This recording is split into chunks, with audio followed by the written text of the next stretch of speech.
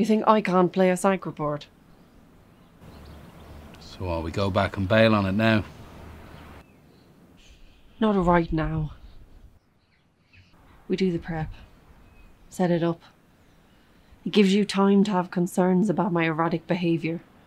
Concerns you take discreetly to O'Kelly. We set everything up. But then we're out. Say yes, Rob. Because we absolutely cannot do this one. Yes.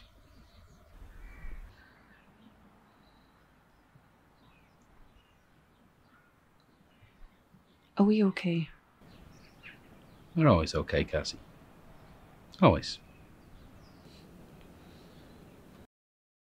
Hey, Jesus, I'm trying to be nice about this sort of thing. How kind of you! How terribly, terribly kind of you! Wait a minute, I don't deserve this. Oh, you're so wonderfully definite, aren't you, on the subject of what you do and don't deserve? Wait a minute, wait a minute, wait a minute, God damn it, you listen to me. This is the one time you're not going to get away with twisting everything I say. Oh, Christ, I wish you stayed home tonight. Oh, do you know when you're like this? You're sick. I really mean that, you're sick. Do you know what you are? You're disgusting. Oh yeah? Just because you got me in this little trap, you think you can bully me into feeling whatever you want. You in a trap? You in a trap? Jesus, don't make me laugh. Yes, me. Oh, you poor, pathetic little boy. Look at you. Look at you. And tell me by how any stretch of the imagination you can call yourself a man.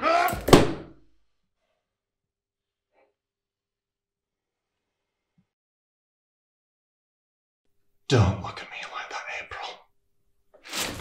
Could we please go home now? Yeah, what was I supposed to say? I remember the wine in the park and us watching the stars fade away as the sun came up.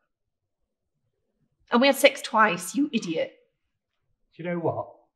I'm just happy to see you. Even if you have turned into this angry, manic, depressive activist. I still like you. I still enjoy being around you.